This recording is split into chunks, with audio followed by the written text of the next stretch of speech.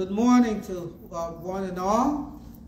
Those of us that are here in the sanctuary on this bright, sunny Sabbath day, I want to thank the Lord for bringing us safely through another week and bringing us into this physical sanctuary, but more importantly, this sanctuary of time, its holy and blessed Sabbath day.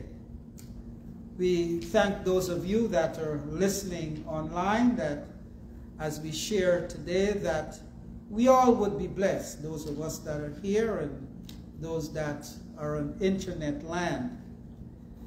As I come before you today, I come by the grace of God and to share with you what He has laid on my heart to share with us, as we've been sharing for the past several weeks on the issue of the Sabbath. We've talked about the Sabbath in creation, and the Sabbath and the prophets, and Jesus and the Sabbath and the law.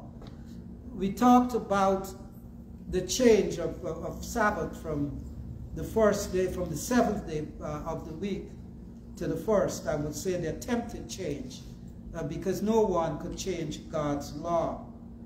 And then last week we looked at the fact that God, who knows the beginning from the end, that He knew that this time would come when men would attempt to not only trample upon His law,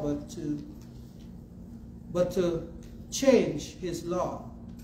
And we pointed out to the entity that the Bible prophesied that would change it, and we saw that exactly that was fulfilled in the historical record. And as we come today, I want to talk about the history about America and the Sabbath. You know, there are theologians and ministers and preachers and prophets. They continue to insist that America is not in Bible prophecy. But I pray that by God's grace, as we share today, that we will not only discover America, the United States of America, in the biblical record, but we would also show from the Bible that she is verily, verily fulfilling her prophetic role in the drama of the ages. Jesus is very precious to us, and this is why He has called us to come together, not only come together on His Sabbath, but to learn more of Him, to learn the prophetic truths that points to His second coming.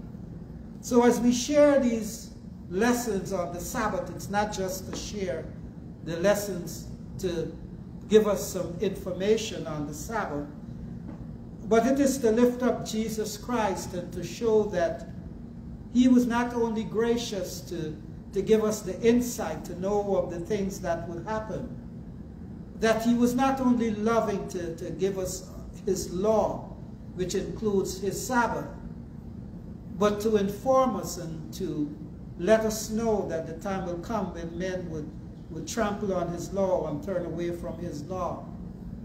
It used to be, to a great extent, that men would, for the most part, just trample on one of those precepts, the Sabbath, a commandment. But what we're realizing is that time moves on.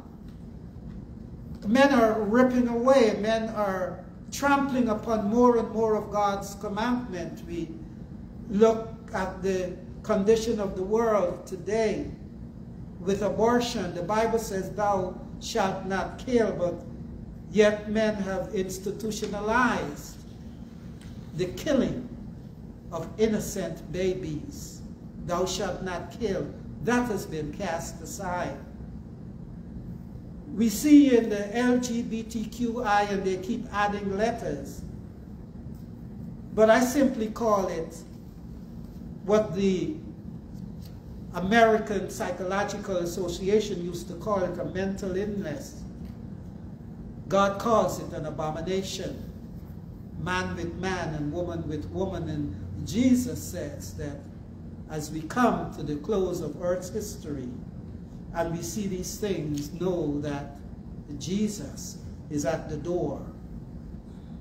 In the book of Matthew chapter 24 and verse 20, he told his disciples, when he was answering them with regards to what would happen in Jerusalem, the destruction of the temple, he told them to be sure that your flight would not be in the winter or on the Sabbath day. If Jesus had wanted to do away with his Sabbath day, he would not have uttered those words, and so we are today. As we move on to part 8 of our hopefully 15-part series on the Sabbath, and today's message, today's lesson is America, America and the Sabbath. Let us pray. Father, we thank you. We thank you once again for bringing us safely through another week. We thank you for bringing us safely through the night as we lay down on our pillows and we fell asleep. There was no guarantee that we'll be able to make it up this morning, because many on this planet did go to bed last night and didn't wake up this morning. And so we want to thank you for giving us another day in the land of the living. And there, Father, we want to utilize this time that you have given us. We want to use it wisely. May everything that we do with the time that you have given to us, may it always be, Father, something that benefit our fellow man, because that's why we're here, is to be of service, is to be of benefit to our fellow man, and more importantly, to glorify you, to praise you, and to represent you to a doomed and dying world. Be with your manservant in a very special way this morning, as I share from your word the truths of your Sabbath as it relates to this time in which we live and this country in which we live. May you bless us. May you bless the listeners. Dear Father, may the words that are spoken, may they find listening ears and receptive hearts. And may lives be changed as a result of not what this humble piece of clay says, but what your word says. May it bring conviction to their hearts, that someone may come into knowledge of you, who you are, their Savior, and that they, dear Father, will purpose in their hearts to keep all of your commandments, including the Sabbath commandment, is my prayer in Jesus' name and for his sake. Amen. Amen. Amen. My dear brothers and sisters, just this past week, July 4th, we celebrated Independence Day. And it is basically Independence Day as we celebrate Independence Day. We reflect back on the birth of this nation, at least so far as the official historical records show. And we're not here to debate any of the issues that we faced as a nation, beginning back then, even on to this very day. But we're here to look at the prophetic record as the God who knows the end from the beginning shares with us the part that this country in which we live, some of you are listening from different parts of the world, we're here in America.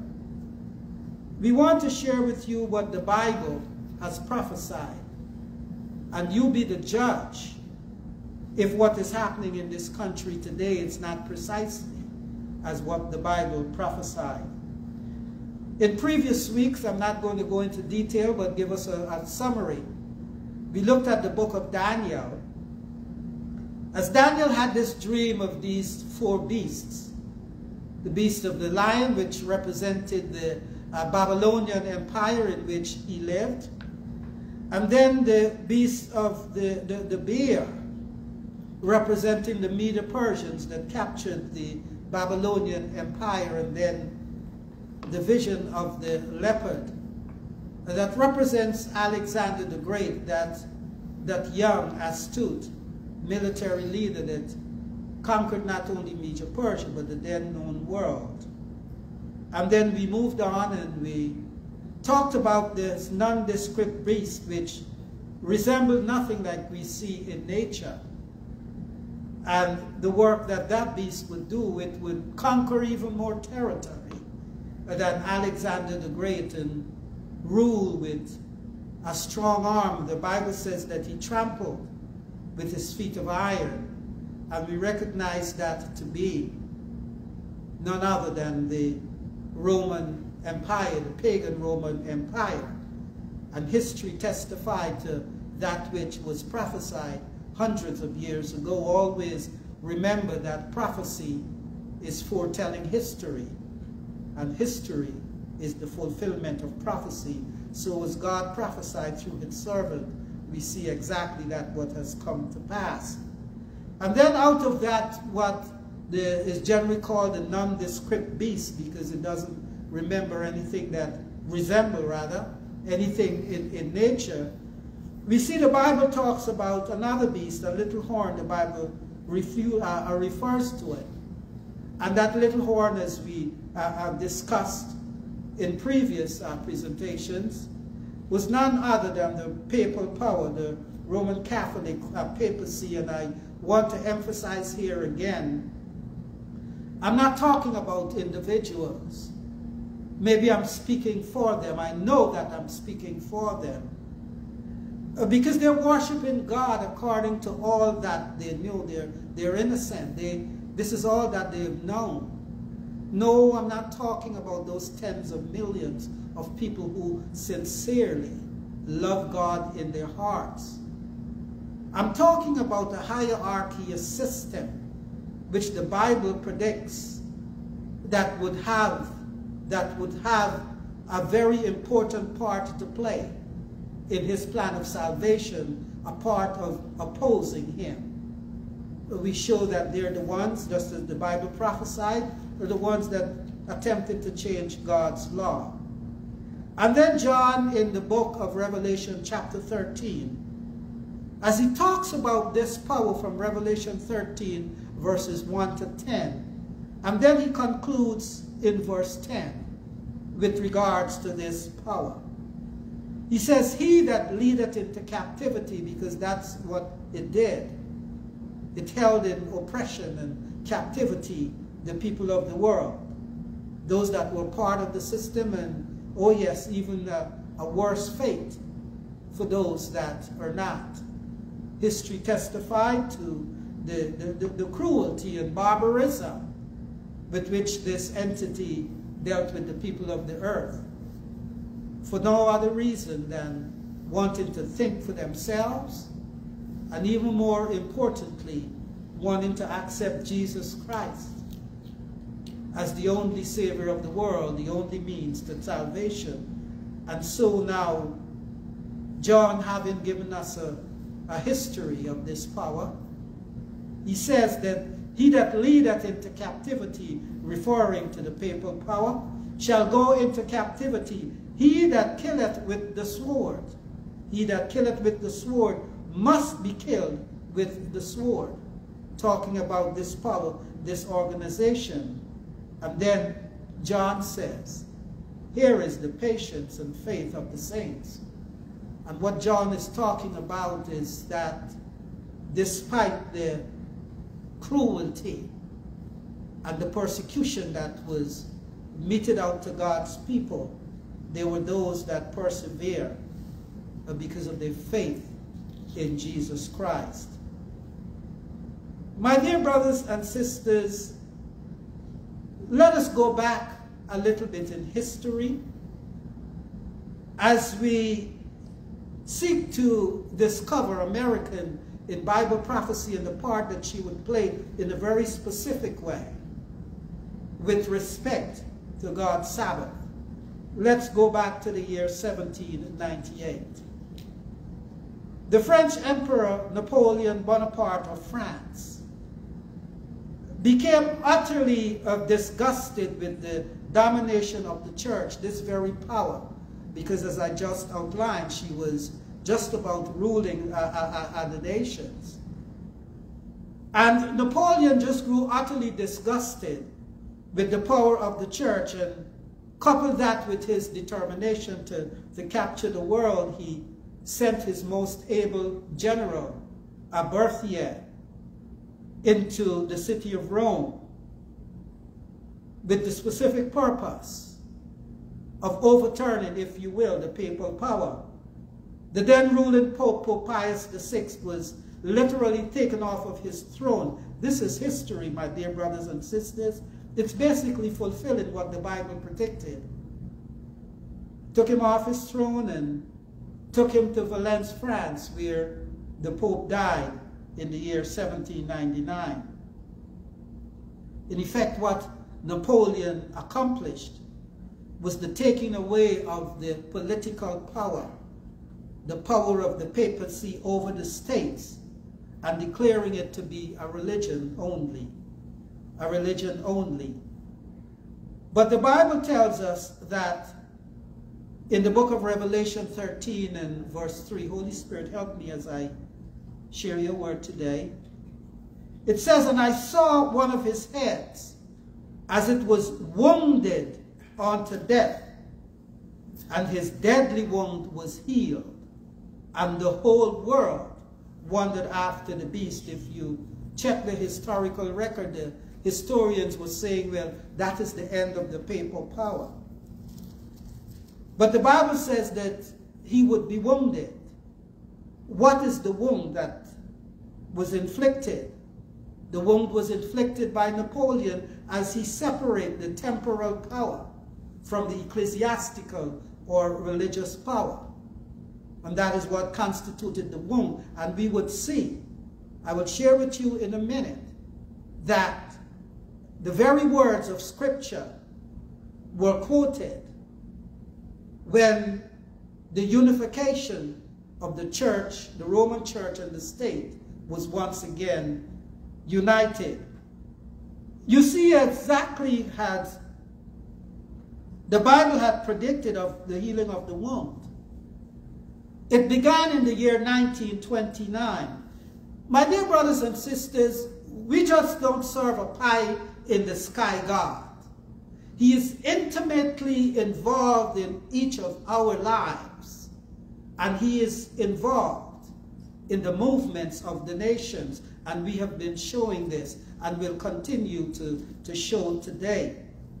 In the year 1929, there was a man by the name of Benito Mussolini, and he was the prime minister of Italy. He was what you call a fascist.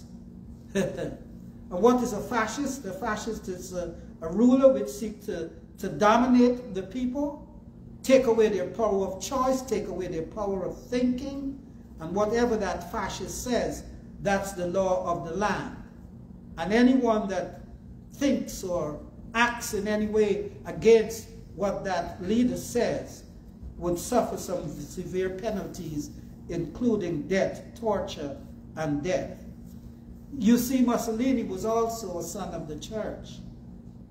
And in the year 1929, Mussolini signed what they call a concordat, or a treaty, if you will, with the then ruling Pope Pius XI, thus restoring the temporal or political power to the church, wounding, bringing back the healing, or at least the beginning of the healing of the wound. It is known as the Lateran Treaty, and it was signed in the Lateran Cathedral. And so, my dear, on the year 1929, February 11th, as a matter of fact, to be exact. Now here I want to share with you what the secular press says about this event, about Mussolini signing this agreement, this compact with the papal power. The Associated Press reported the event. It says, Mussolini and Gaspari signed a historical Roman pact and healed the wound of many years. What did the Bible says? That the deadly wound would be healed. And so we see here in 1929. Let me give you another news source. The San Francisco Chronicle reported the next day on February 12th, 1929, in affixing the autographs to the memorable document, the Lateran Treaty, healing the wound which was festered since 1870, extreme cordiality was displayed on both sides. So the Bible, we could trust the Bible because it is given to us by a God who knows the future.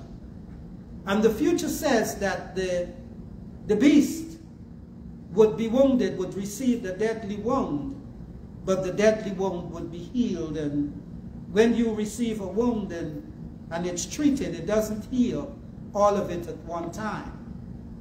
So what happened in the Lateran Treaty began to heal the world. I want to ask you a question this morning.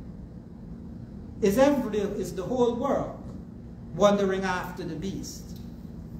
If you reflect back on other messages that I have shared, we see where princesses and prime ministers and presidents, they're all bowing down to the Pope. I'll never forget the picture when Pope John Paul II died, and you had 3 American presidents bowing down at the coffin of a dead Pope. We see the whole world, all the nations he's involved with, and he's the engine, if you will. The power behind this whole climate change issue, I'm not denying that there may be climate change issues, but it is being ruled, but it is being used to call the entire world back under the power of the papacy. My dear brothers and sisters, the papacy since 1929 has grown gradually but steadily as it sets out to regain its lost position of world leadership. Just as the Bible says, her deadly wound would be healed and all the world would wander after the beast. It's breathtakingly remarkable, my dear brothers and sisters, with no reference to Bible prophecy, that the very words of Scripture, that the words that were used to sign that agreement were the very words that was used by Scripture. My dear brothers and sisters, since that time, the papacy has grown rapidly into a dominant political world power. Her religious influence is felt around every corner of the world. No one can deny the power of this behemoth, a universal mixture of religion and political power. Why did I say so much about that power? Because we want to build our case. As any good attorney goes into court, before he makes his point, he gives all the evidence. He gives all the evidence, the proof of what he is trying to prove. And so it is with God, and I want to follow in his footsteps. And so now that we have talked about the beast that came before America, let's look at what the Bible says.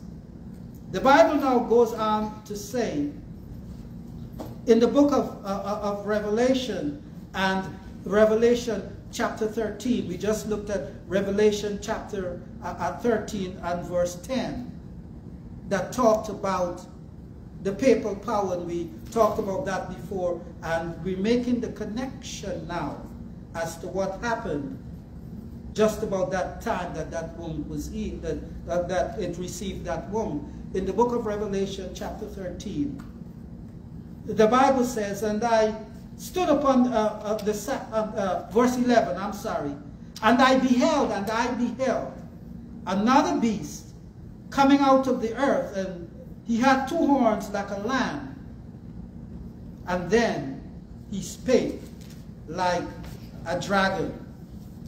You see, my dear brothers and sisters, what the Bible is telling us is just at the time that the papacy seemed to be going down, John the Revelator now sees another nation coming up.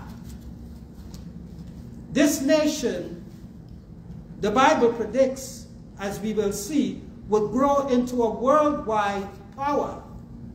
Because remember now, going back as we share the history from Babylon, all those nations that we talked about, Babylon, Media, Persia, Greece, Papal Rome, Pagan Rome, the one thing that they have in common is that they all have played a part, a significant part, in God's plan of salvation for human souls.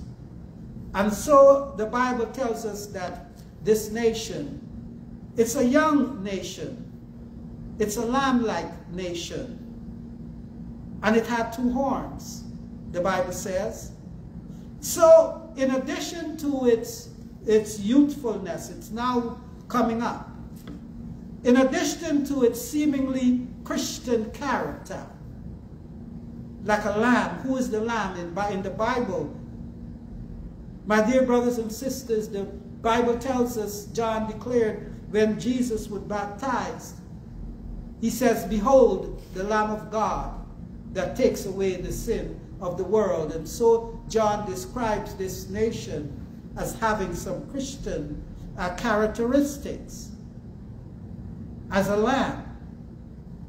The Bible tells us that it had 2 horns. What do these 2 horns represent? Well, the Bible tells us in the book of Habakkuk, chapter 3 and verse 4, what is meant by horns. "And his brightness was as the light. He had horns coming out of his hand, and there was the hiding of his power." So the Bible is telling us that this nation that rises up, or is rising up just at the time that the papacy is going down, that its power lies in its 2 horns. It's not 2 nations, it's one beast, one nation with 2 horns, the source of its power.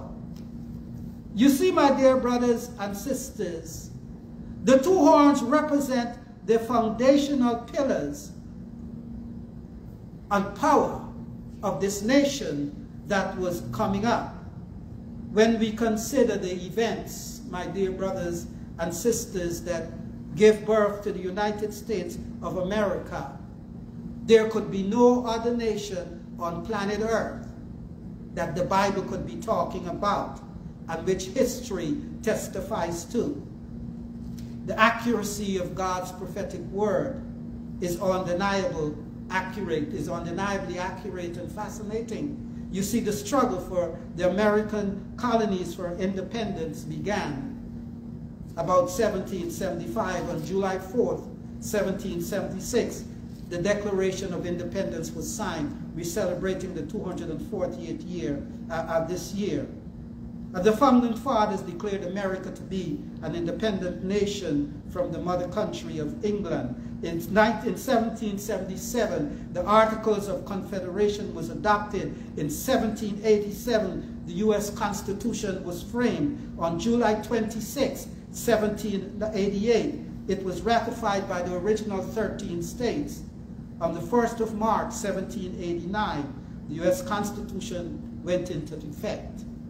As this was going on, what was happening with the papacy? She lost or was seemingly losing her power, at least her temporal power. The United States is the only nation, my dear brothers and sisters, that fits the description of this country, of this nation that would arise out after, rather, the seemingly demise of the papacy. And those horns, what those 2 horns represent, is the citadel of America's power. The Constitution of the United States, the First Amendment reads, "Congress shall make no law respecting the establishment of religion or prohibiting the free exercise thereof.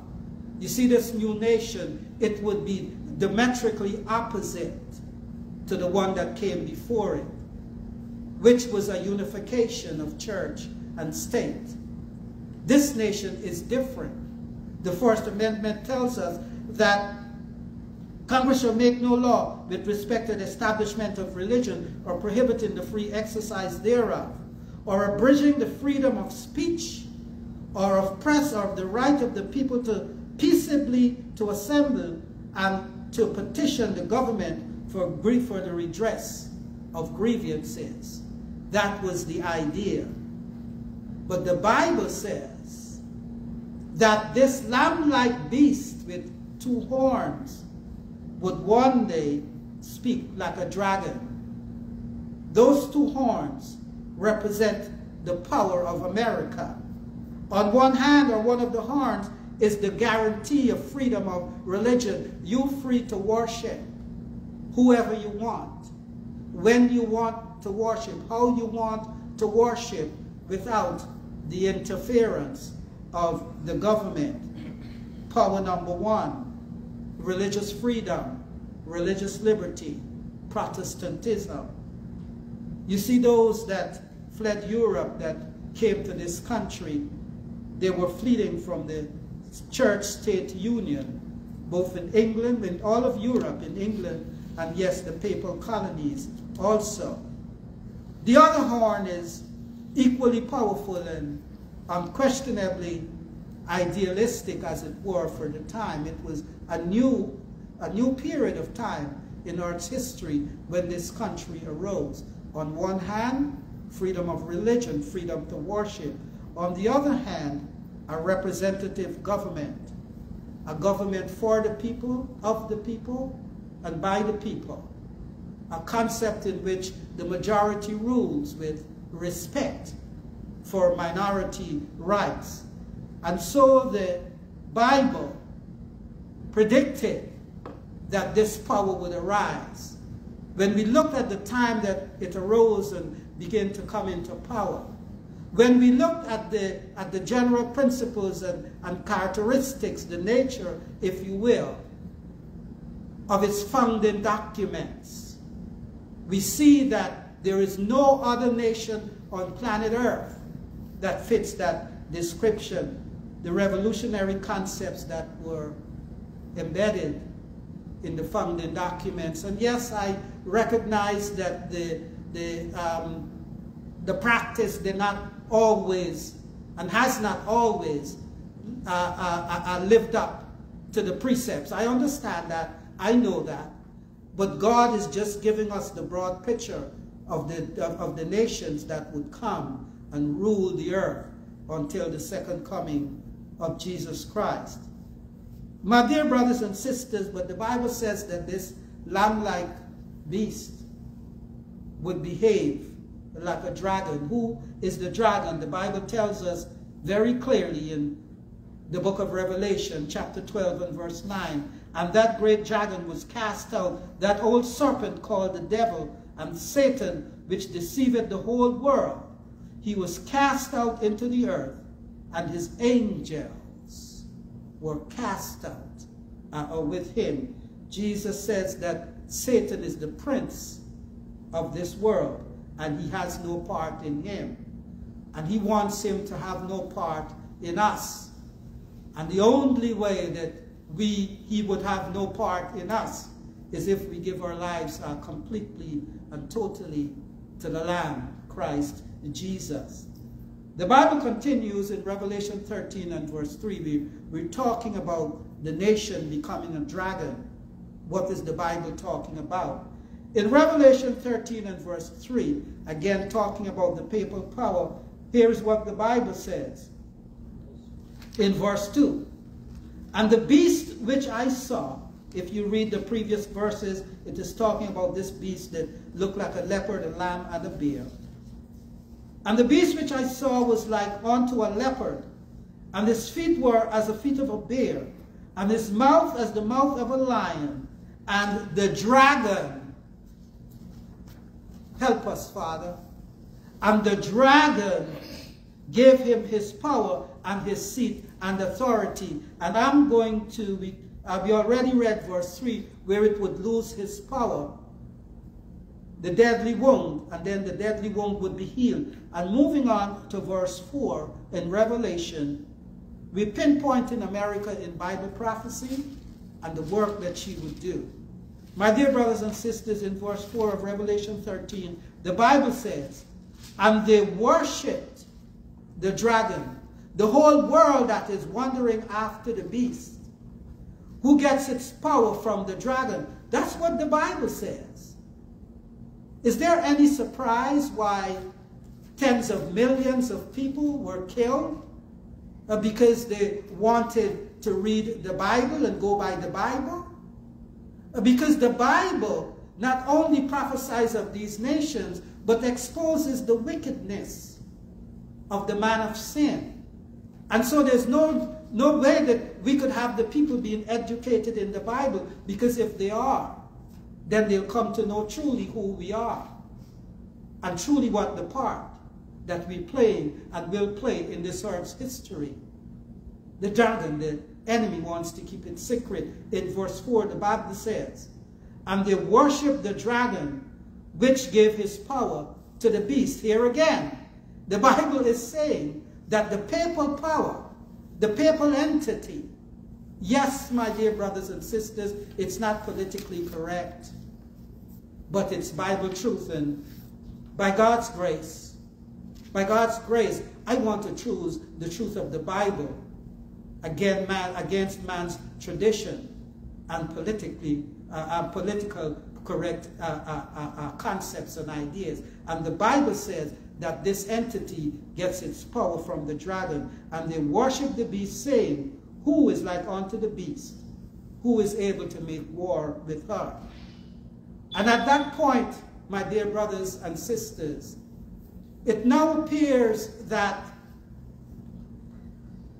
this beast that was wounded, and all the world is wondering after the beast, because now John is asking in amazement, who is able, come on in, my brother, to make war with her? Who could fight against her? Because John sees her power.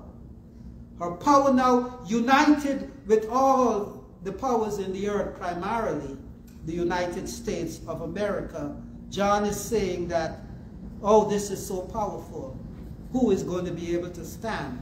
But I want to praise God, the God of heaven, because he does not leave us in fear or in suspense. And he says in verse 8, and all that dwell upon the earth shall worship him, the dragon, through the beast, whose names are not written in the book of life of the Lamb, slain from the foundation of the world. In other words, God would have a people.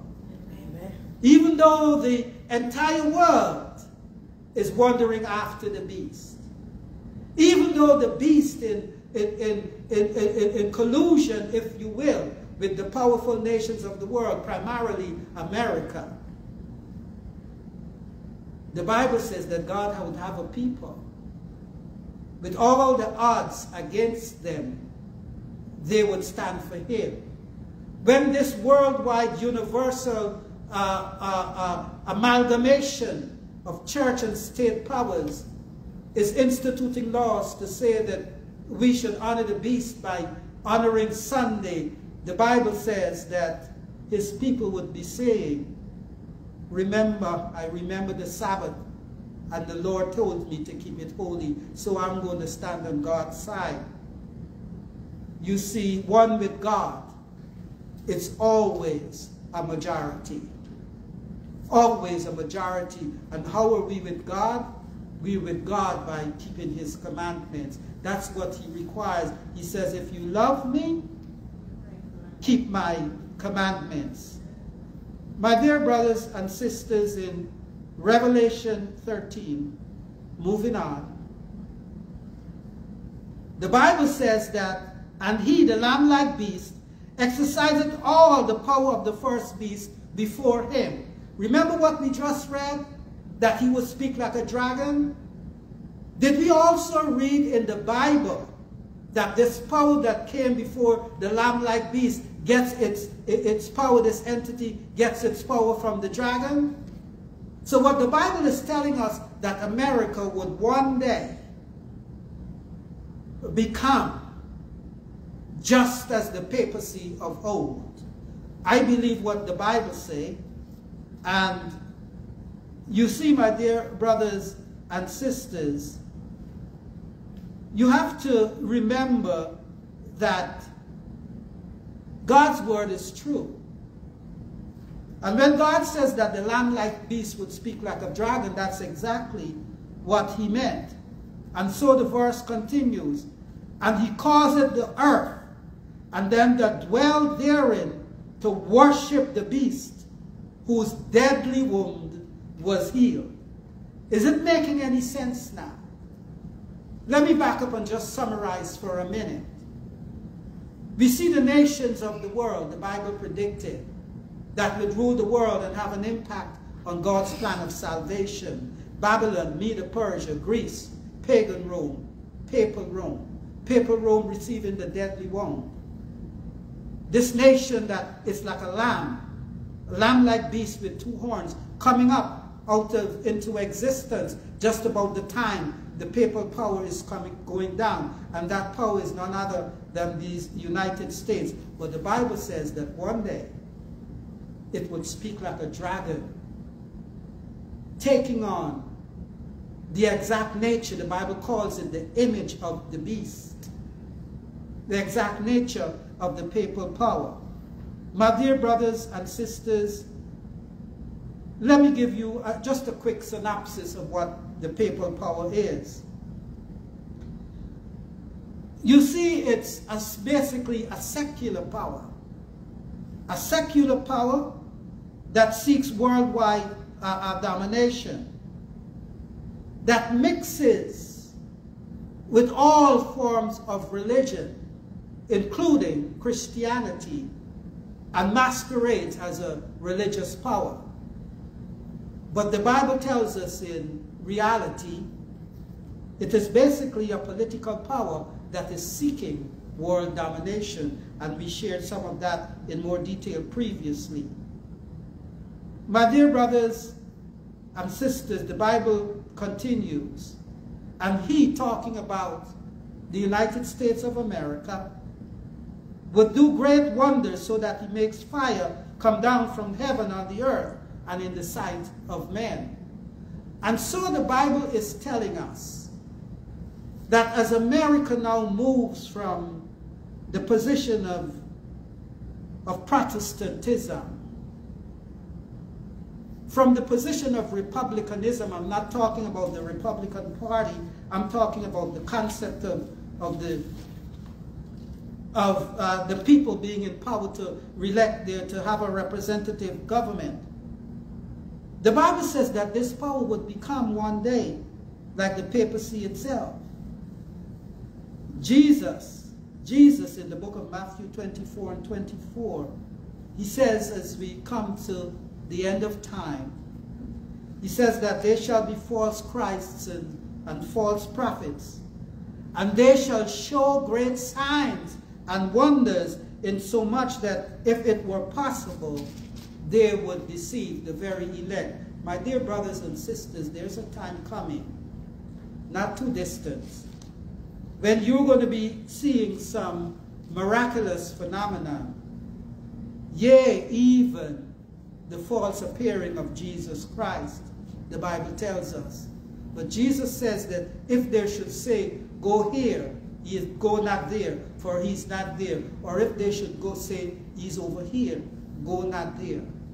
And the Bible says that unless you are rooted and grounded in Jesus Christ, we're talking about the time, in the time of America, there is no other nation that is prophesied to rule this earth after America unites with the papacy. It is going to be the final world power. But I thank God that that's not the end of the story. Because the Bible says, when they think they would have had the entire world under their control. Millions murdered that do not go along with what they say, who to worship and how to worship. Because that's what the character of the papal power during the Dark Ages. When the Bible would be taken away, when it would be prohibited from reading the Bible. I just read last week, this school board, I think it's in Texas, I don't remember, don't hold me responsible for that, but they removed the Bible from the school, saying that the Bible teaches hate and cruelty.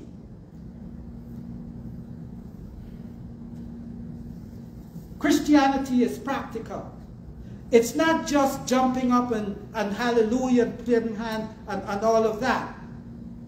Christianity is a thinking man's religion.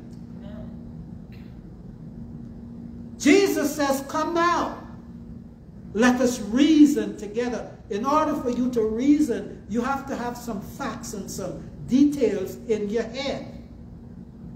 And Jesus wants us to know exactly what is taking place in these cruel last scenes of Earth's history.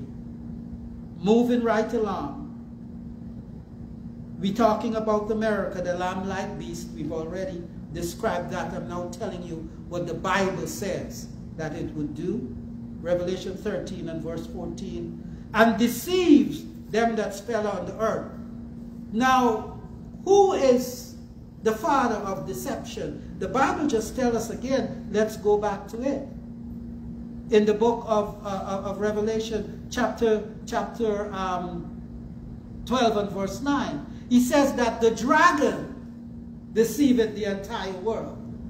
And then the Bible tells us that, empowers this entity, you see, to deceive men on the earth. This is what the Bible teaches. And so now John continues. He says that, and he deceives them that dwell on the earth. They can't do anything else but deceive. Because that's the nature. That's the nature of the beast. He's a destroyer.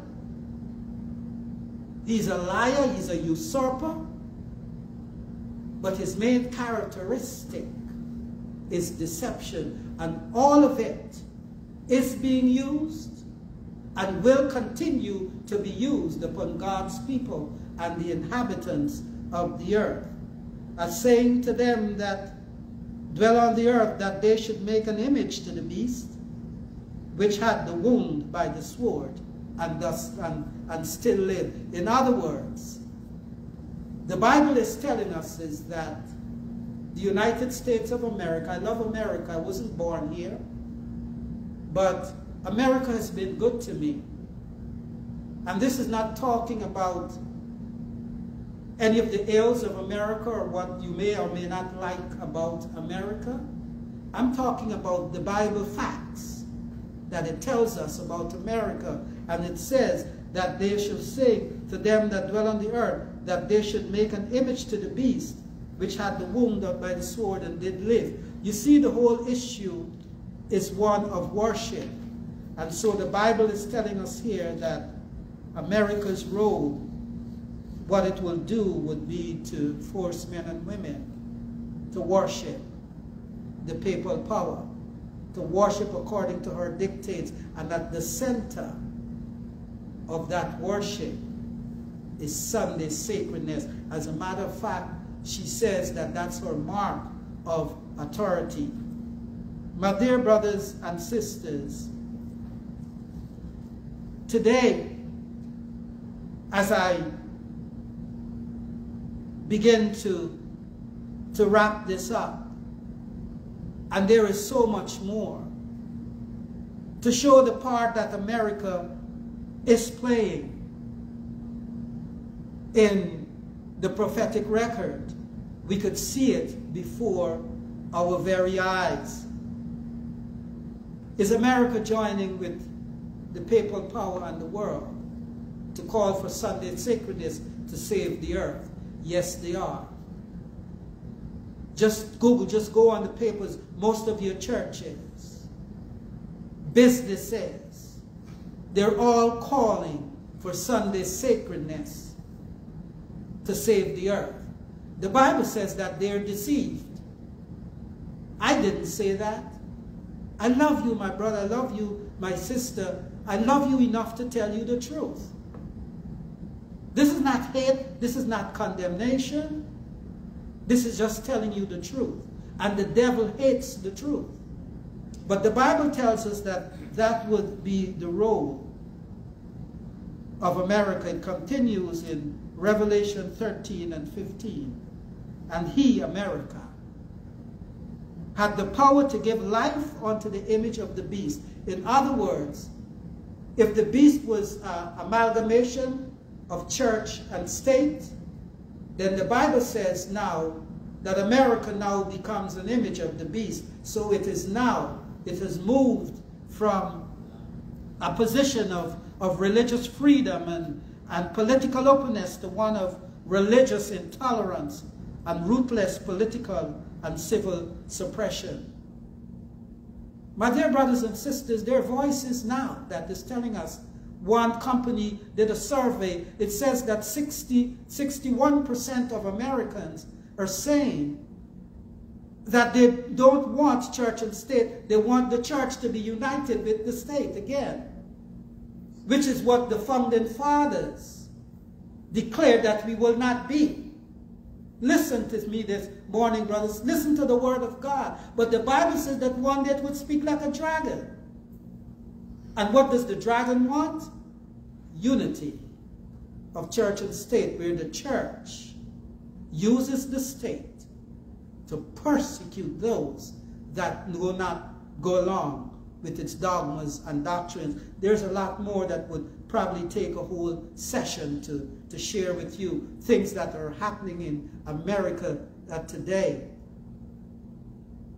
where men are going around the country and just encouraging people. They call it Christian nationalism, to bring back the church and the state together. That's what the Bible predicted, and that's what we're seeing coming to pass before our very eyes. The restrictions, they are more by more of speech. We don't have the freedom of speech like we have. You say the wrong things, if you go on certain platforms, they'll take you down for not saying the right thing. If you don't endorse the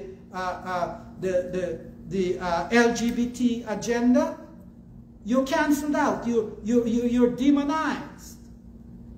We no longer have the freedom of speech as a nation as we used to. It's not totally gone. And that's why I'm taking advantage for the little that we have to share the truth as it is in Jesus.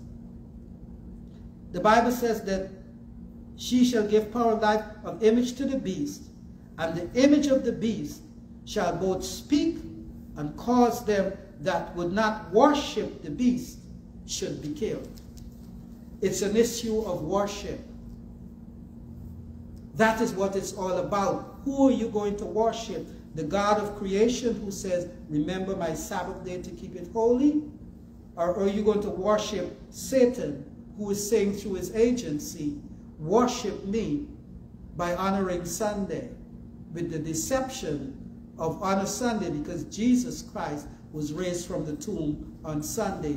Please, please show me where that is in the Bible. And so, my dear brothers and sisters, she says that Sunday is our mark of authority. The church is above the Bible, and the transference of Sabbath observance is proof of that fact. Our deadly wound was healed, and the whole world is wandering after the beast. Am I telling truth, or am I telling lies? How many churches are open today on the Lord's Sabbath day? There are quite a few around the country, around the world. I happen to be part of that communion of Sabbath keepers as a Seventh-day Adventist Christian. But you go tomorrow. How many more are open, and the tens of millions that are coming together supposedly to worship the Lord. But my Bible tells me that Jesus says, if you love me, keep my commandments. Jesus would also say, this people honoreth me with their lips, but their heart is far from me. Howbeit in vain they worship me, teaching for doctrines the commandments of men. My dear brothers and sisters, I could only tell you the truth. And God's word is truth. Jesus says, sanctify them through the truth. Thy word is truth. And all I'm sharing with you is not my opinion. I have not and will not give you one of my opinion, one iota of my opinion. All I'm giving you is what is written in the Word of God and what history testifies to. You can't doubt history. Oh yes, different people may have different opinions or concepts of what history was or what have you, but ultimately God says that these are the powers that would rule the world and have an impact on God's plan of salvation. Babylon, Media, Persia, Greece, they're all gone. Pagan Rome, all gone. Papal Rome would receive a deadly wound, seemingly go out of power, but the deadly wound would be healed, and all the world wonders after the beast. After the papal power, then this power, the lamb-like beast with two horns. This is what the Bible says. But the Bible tells me, and I'm going to close with this. Revelation chapter 17. Oh yes. As the world under the power of the papal power brings the whole world to worship the dragon, primarily through Sunday sacredness, this is what the Bible says. Revelation 17 and verse 9. And here is the mind which hath wisdom. The 7 heads are the 7 mountains on which the woman sits. Don't take my opinion. Don't even believe the Bible. Just go and do a little secular research and you'll see the location of the papal power, or the 7 hills of Rome. And let's go to verse 12. And the 10 horns which thou sawest are 10 kings. 10 is a complete number in Bible prophecy, which have received no kingdom as yet, but receive power as kings 1 hour with the beast.